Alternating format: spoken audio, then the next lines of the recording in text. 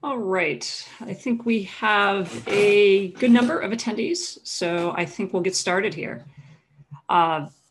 Welcome to our session on driving to the best engineering decisions. My name is Amanda Bly. I'm a principal research scientist at aPriori, and I'm joined by my colleague, Patrick Hartnett, who will be managing your questions during our Q&A at the end of the presentation.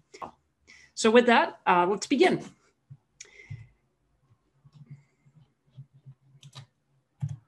There we are. Now, we know that engineers have to make a lot of decisions as they work their way through the product development process. But the data inputs, the calculations, and other information that can be delayed. And that can really influence how long it takes for them to reach a confident result on any decision that they're trying to make. So what we're going to discuss today is how to use the cost of manufacturing as a metric and where we can get that in aPriori to help drive better decisions faster and earlier in the product development process. During this meeting, I want you to consider how this mindset will help your engineers be more confident in the decisions they make, or you as an engineer, how you can be more confident, and how that's going to influence your next projects. With the review of this technique, we will be helping you to better enable decisions around manufacturing with your designs and to increase your confidence, as well as decrease the time that it takes to get to a confident place. As a quick introduction, for those of you who may not know me, my name is Amanda Bly. I am a principal research scientist here at aPriori. My background is in mechanical and manufacturing engineering, focusing on helping engineers reach good decisions and providing tools in order to do so. I had 4 years at the beginning of my career where I worked for Hasbro, focusing on Nerf and Super Soaker toy products. And I've been with aPriori for the last 13 years, focusing primarily in the professional services organization and also in helping to understand what our customers are doing next and enabling those capabilities. I've also taught design for manufacturing in both an academic and professional setting, and really am passionate about helping engineers reach good decisions. So with that in mind, let's talk a little bit about what engineering decision-making is made up of. What does that process actually look like? So we can think about what engineers do as a process where we work through time to increase confidence. And there's a set of steps that engineers take, whether these end up being linear or recursive. The first step is really to define a problem. Figure out, what are you trying to solve? What is the goal of the work that you're doing? Next step is to identify constraints. What are the things that help to define the space of the problem and where you're going to need to look for your answers? Then engineers take and complete the work. So actually do the calculations or run the simulations in order to understand where they need to get to, make a decision, and then document that decision. So this really represents, these key steps. They may not happen linearly, and indeed in most engineering these days, they don't. They're going to be recursive. You may get to the point where you're making a decision and realize that you missed a constraint, or that as you're completing the work, you actually have to go back and redefine the problem to some extent.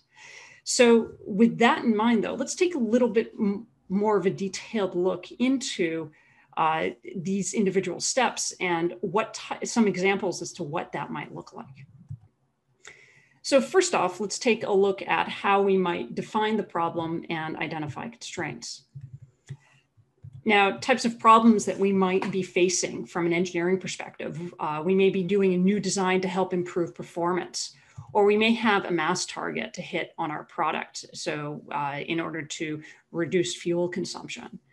We may be changing a material for a number of different reasons, or we have a new technology that we need to incorporate into our product, either to be the best in class or to meet some other standards. Now, when we think about the constraints that we might have on these problems, we have things like time. How long is it going to take us to actually get this result out? Do we have market forces that we have to meet? When I was in the toy industry, we always had to hit dates to make sure that we had shipments ready for Christmas or for Easter or for back to school. We can look at mass as a constraint. So it may be a problem that we're actually facing, but we may have another problem that we're trying to look at with mass as a final constraint. We may have a size. Maybe in our design, we can't get bigger than a certain envelope. We may have environmental conditions that we need to take into consideration relative to corrosion or emissions, or perhaps UV and other types of things that our product may see in the environment that it operates in. We may have technology constraints. So maybe we have to abide by some rules regarding from the FCC or the FAA or other regulatory bodies, or perhaps we're working on the limits of a technology. And so we know what our chipset capabilities are. And so we can only overclock to a certain amount. And of course, something that's deep to the heart of aPriori, cost might be a constraint. And of course, QA. So our quality assurance, looking at safety, looking at reliability, looking at other aspects of that overall product that we need to hit. So that gives us an idea of the problems and the constraints.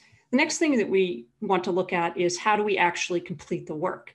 Now, within the world of engineering, we do this with the help of tools. Now, tools could be as simple as paper and pencil, or it could be the #1 engineering application, Excel. Or we might sit down with some colleagues, in these days, probably through a Zoom meeting, in order to discuss and brainstorm some ways that we can actually solve the problem that we're looking at. We may use some digital tools. This might be FEA or aPriori, or any of a myriad of different software products that exist. We might call a supplier, or we might phone an expert in our field as well. So we have all of these different types of tools that can help to support the decisions that we reach as we work our way through the product development process. So our next step, though, is once we've done the work, once we've figured out what the numbers are, we need to make our decision. And at that point, we're balancing the results of our decision against the constraints that we have. And then once we come to something that meets as many of these as possible, we take and document that. And that may be in the form of a 2D drawing, that may be in the form of a 3D model, it might be a white paper, it might be some other documentation that exists within our PDM or our PLM system. So that gives us an idea of what an individual type of decision might look like, the types of things that we may do within it. But we can think of the overall process within engineering as walking through these decisions. So here we can see just a cartoon example of what the development process might look like. We have a string of decisions that we're making as we march through the various stages of product development. And one thing to note is, of course, there's many of these happening in tandem. Different decisions are coming together to form a increase in confidence overall.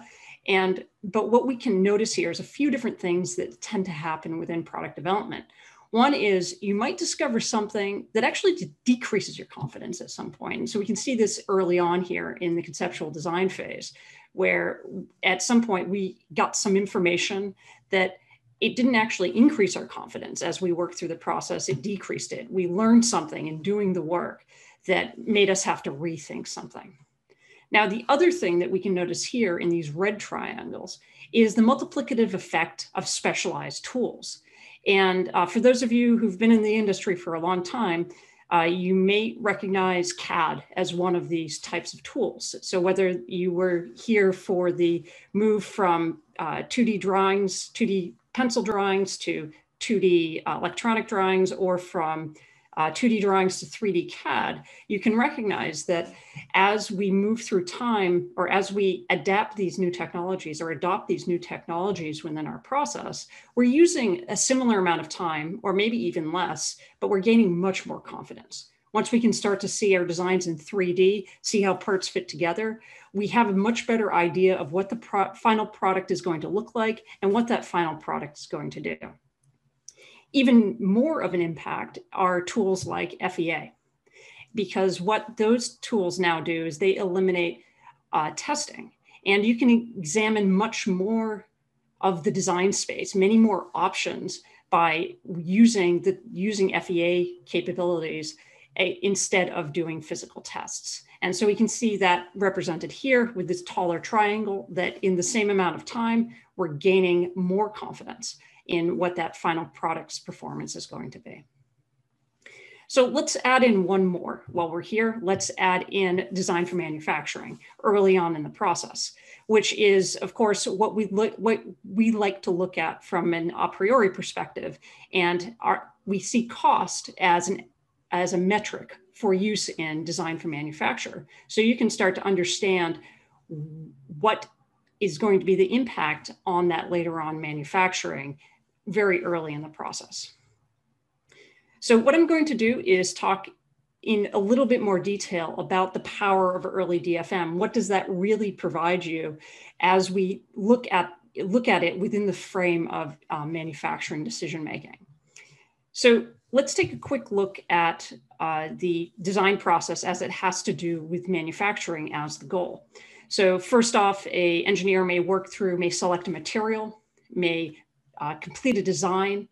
They may select a manufacturing process and start to simulate, engage with the suppliers or the factory that they're working with. And from that, they're going to get a cost or some sort of estimate that will help them to decide how their design is moving forward. And then finally, that will be released to manufacturing for final manufacturing development. If life is perfect, if everything is going right, we're going to do this once.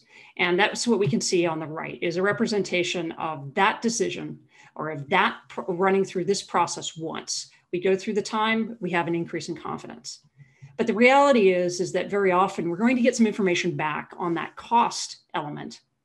And it's going to be one of these situations where we end up losing confidence because we didn't think of something and the supplier comes back and says, well, actually, we need to do this a little bit differently, or it's going to cost you quite a bit. And so maybe you need to go back and do some redesign. And unfortunately, this is something that unless we're very, very knowledgeable about manufacturing or can work really, really closely with the supplier, we may have to do this multiple times. And so we are gaining confidence. We are gaining a better understanding of how the final manufacturing is going to go and gaining much more confidence as we go through this time after time. But we take more time each time that we do this. So let's take a look at an example where we can see how this type of idea would be applied within the realm of using data within the context or from a priori within this decision-making format. So here we have our working through defining the problem, identifying constraints, completing the work, deciding and documenting.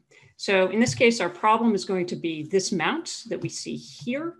And our goal is to take and strengthen our problem is to strengthen this mount and allow it to support more material, particularly through the joint that we have up here on the top, this round joint. So we have a few constraints that we're going to work with. In this, we have the new load that we need to support. And then we also want to avoid a cost increase. So in order to complete the work, we're going to take and use our CAD system. We're going to use FEA in order to evaluate the new design. And of course, we'll take and run this through a priori in order to really understand what that impact will be. Now, classically, we go through, complete that work, decide, and document, but now with a priori, we can get more of that information early on.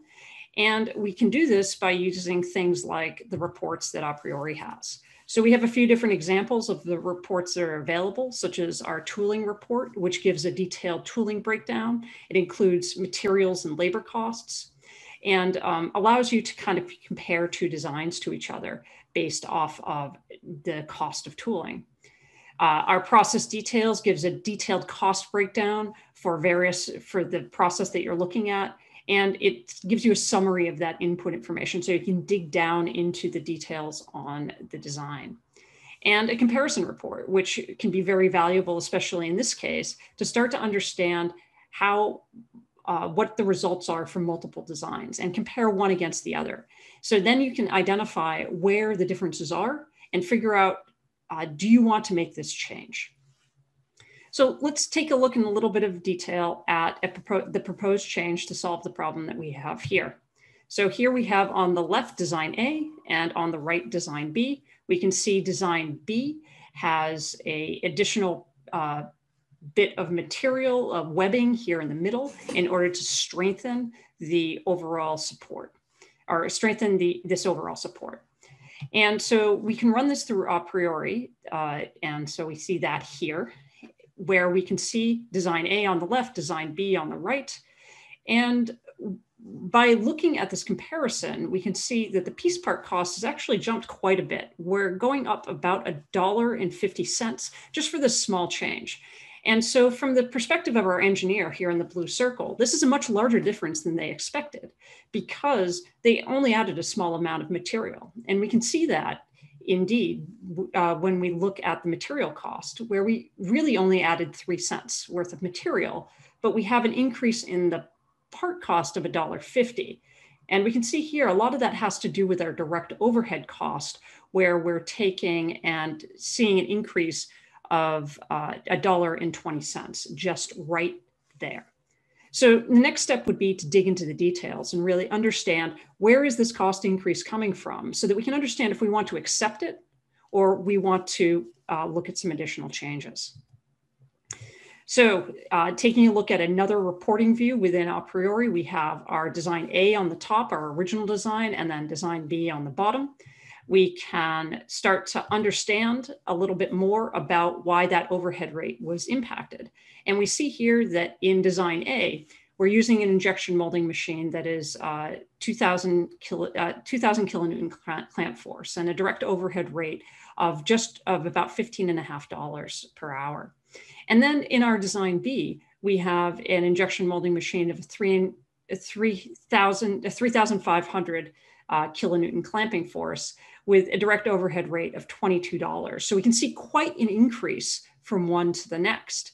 And so in digging into a little bit more detail, our design engineer here in the blue circle was able to identify that by making this small change, just this small addition of material in the middle, what that caused is the requirement for an additional side pull.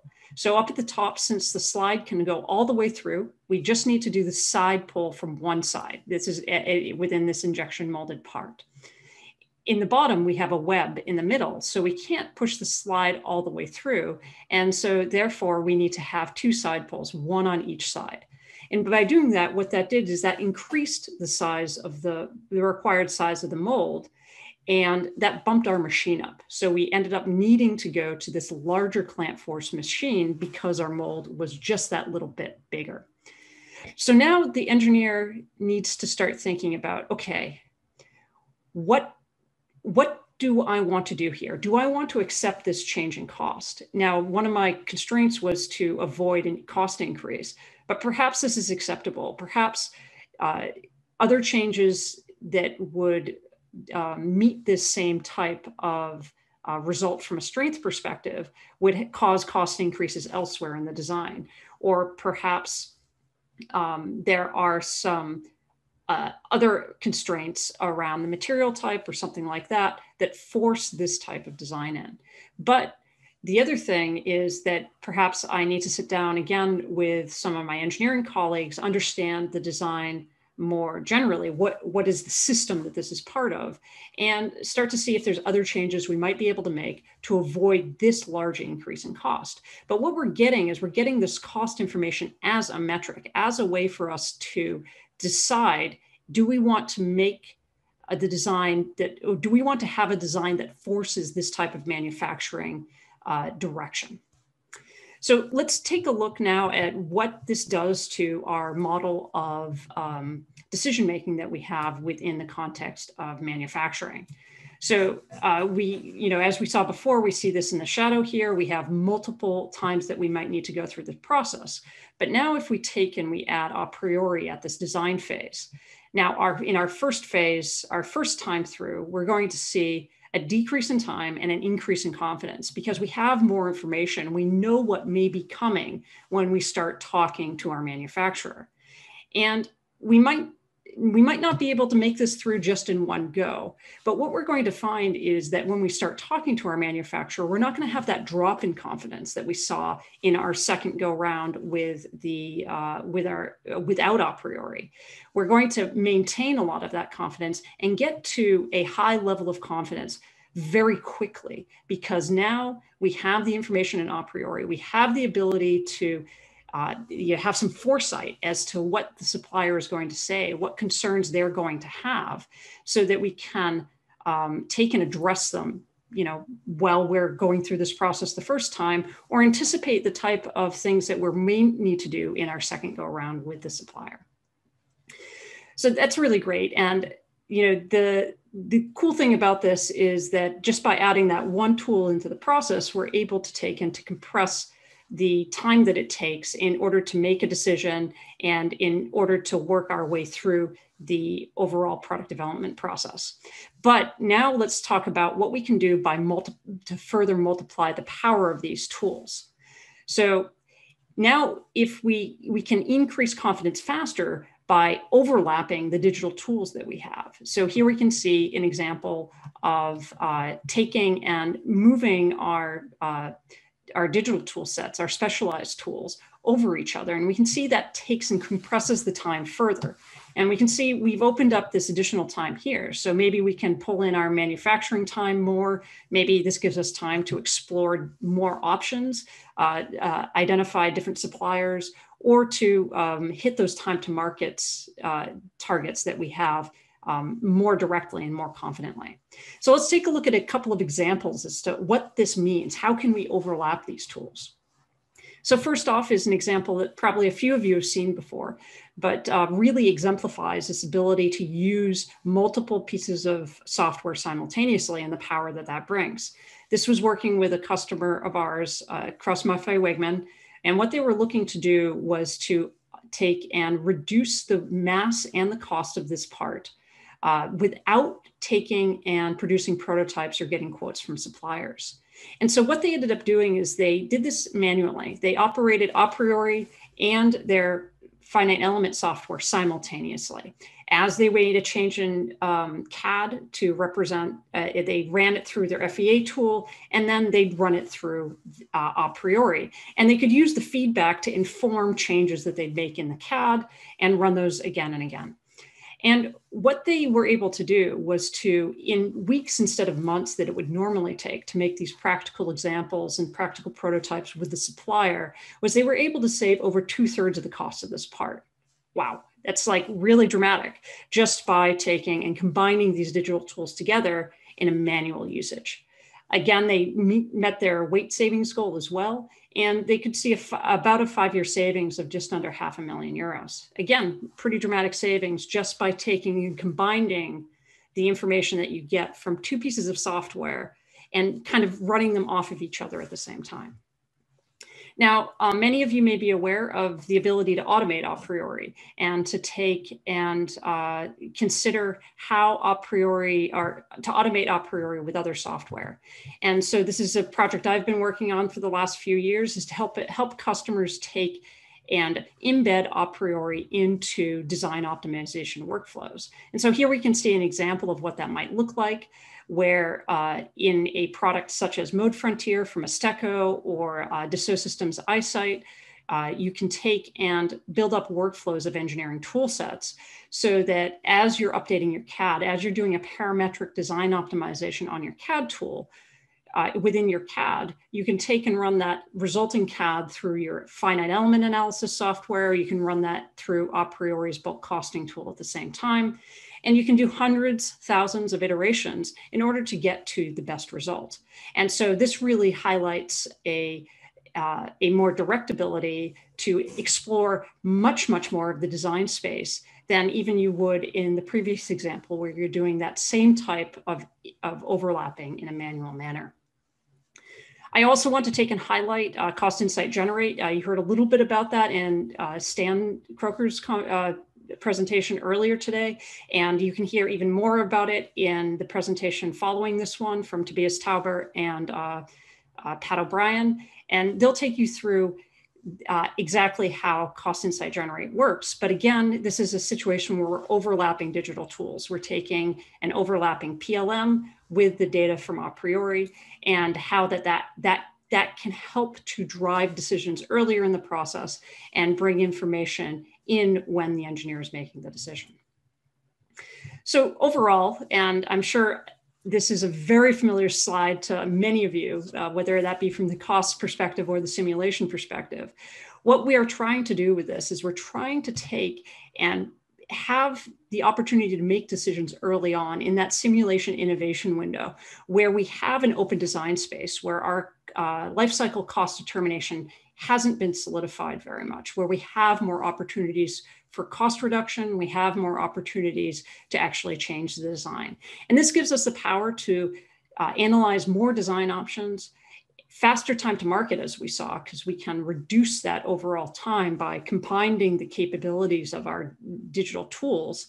And then the great result here is that since we've gained that confidence, since we've gotten a higher confidence level, this gives us less late stage churn as well, because we know what's going to happen. We have the foresight, we have the information that will allow us to make really solid decisions now, and we won't need to revisit them in the same way later on. So I want to leave those of you who are customers or soon to be some next steps to think about as how you can start to engage in this, how you can really use aPriori as a decision tool within your engineering organizations.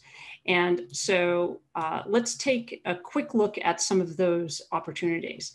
So first off, working with our CSMs and our expert services consultants within our customer success team, they can help you to start mapping your process and really understand what types of decisions are ripe for using cost as a metric. So are these design decisions? Are these some sourcing decisions? And then how can that data get where it needs to go? Additionally, we can work with you to help identify reporting needs and making sure that you're getting the data that you need to drive to those best decisions within the engineering process. With Cost Insight Generate, we have the opportunity to automate that data creation. And again, Tobias and Pat will give you more on that in the session following this one. And then, the really dramatic thing, the way that engineering is going, the future of how we're going to be making engineering decisions really has to do with integration and optimization. So taking and including cost as a factor in design optimization workflows throughout the early on in the process when that design space is open, and within very specific analysis as well. So with that, I'd like to thank you very much for your time, and I'd like to take a couple moments to respond to some of your questions. The Q&A panel is still open, so there's definitely time to answer your questions. Patrick, do we have any that came up?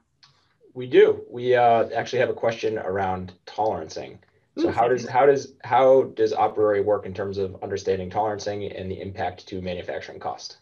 That's a fantastic question. And I actually recently did a presentation on this with NAFEMS, where you can, within aPriori, there's the capability to have tolerances as the semantic tolerances on the 3D model. And that data can get sucked into aPriori and then evaluated as in order to determine which processes are suitable to make that particular, particular surface that you have. So, in essence, what we can do is if you're tolerancing in 3D, we can understand those and bring those into aPriori.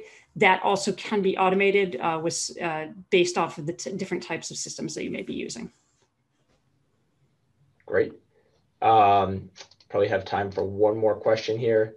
So what other types of software tools can further increase confidence in final product when used with cost? Yeah, great question. And so we talked here about FEA and the ability to use different types of automation tool sets in order to to take and to explore even more of the design space. So what we'd want to think about are what are some of the other constraints that we're looking at, and what software tools are we using there. So this may be other types of simulation tools, CFD, noise, vibration, and hardness tools. You may have some tools that are looking at data that's coming out of your manufacturing system. So perhaps some IIoT from your Industry 4.0, to drop a few keywords, using that information within aPriori or within other tools to start to understand, how do these types of real-time data impact what the cost could be. Great. Any others? We had one follow-up to tolerancing. Sure. Any added support for Inventor for tolerancing and thread? Oh, that's a really good question. I don't know the answer right offhand, but if you drop me a line, I'd be happy to follow up on that directly for you. Excellent. Well, thank you so much, Amanda. That was a fantastic presentation. I really appreciate you taking us through that.